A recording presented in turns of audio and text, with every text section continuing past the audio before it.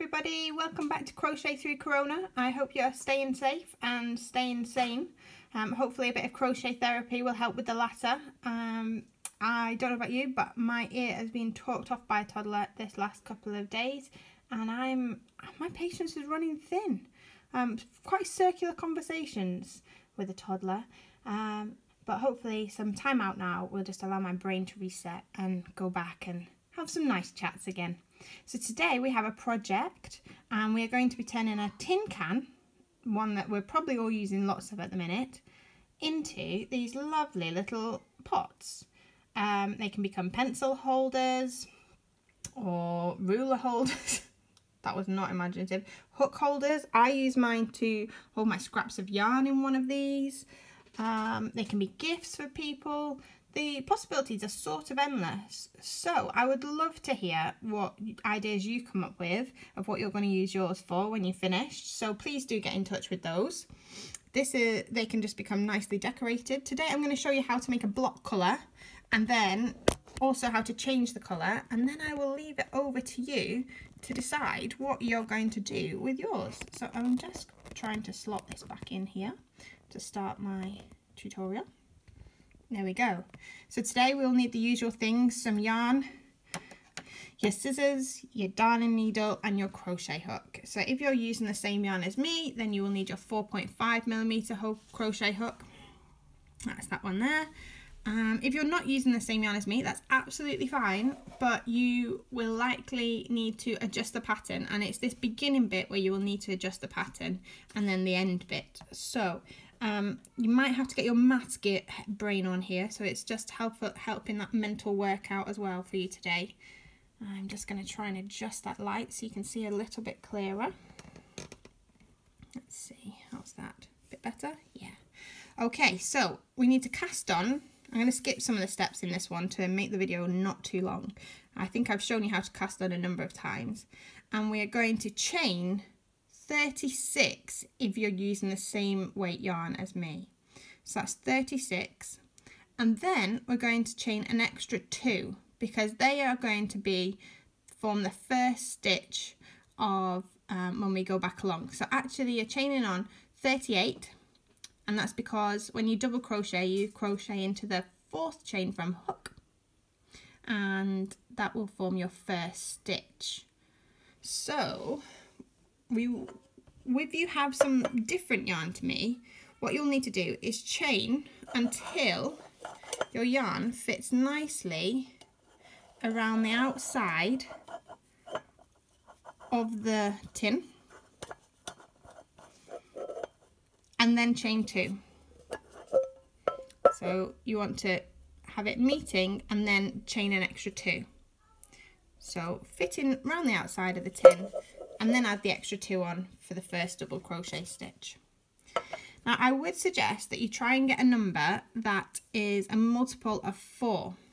And that is because when we come to put the rim on at the top, we do some decreasing, and I'm going to be doing mine in multiples of 4.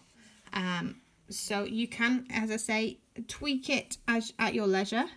I'm going to suggest that for people following this video, and then it's up to you what you do after that. So I've gone for, I will have 36 stitches, but I chained 38, so the first stitch is the extra chains at the end. Okay, hope that made some sense. If it doesn't, please comment below. And then to do our double crochet, I will definitely recap that because we've only done that a few times. So we yarn over before we start, and then we start in the 4th chain from hook. So the first chain is the one that the yarn on your hook is coming out of. So 1, 2, 3, 4. That's where we're going to start. And then we will yarn over and pull through. We've got 3 loops in our hook. Yarn over and pull through the first 2, and yarn over and pull through the second 2. And then we just carry that on all the way along, trying to keep a reasonable tension because you don't want your covering going really saggy in the middle.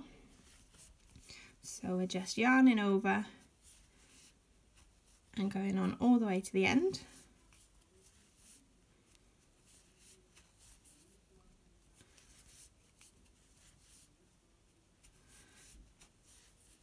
I am actually really keen to hear what you make with these and how you're going to use them. I feel like there should be so many uses for them, but I'm at the minute a bit blank.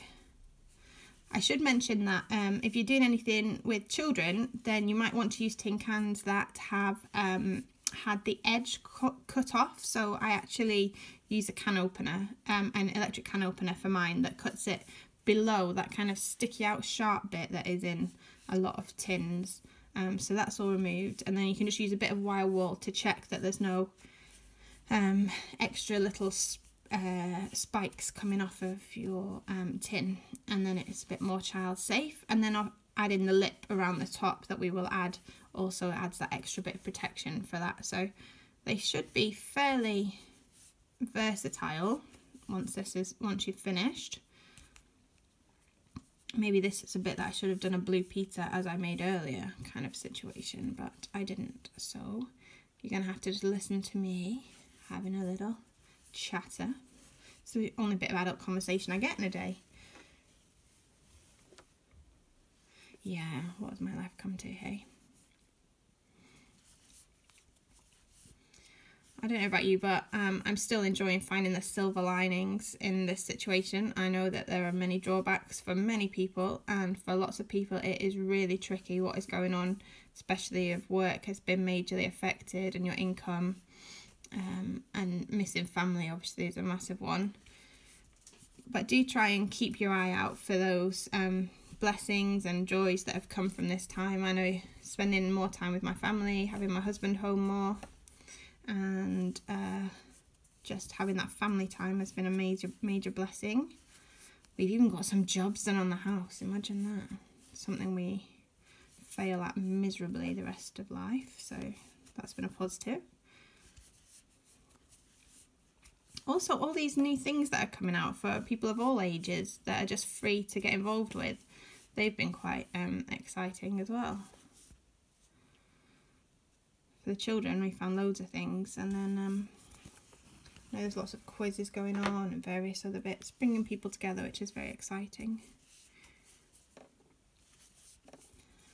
Okay, I'm nearly at the end of the row.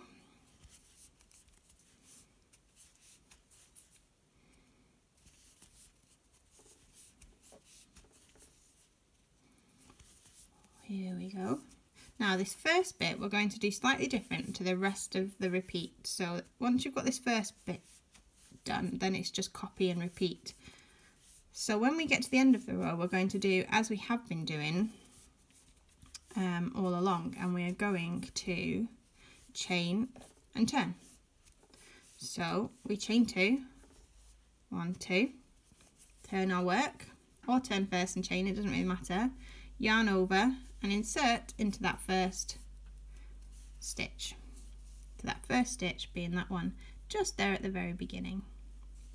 And this chain does not count as a stitch. That's what is really important. That does not count as a stitch from now on. It will when we get to the end of this row.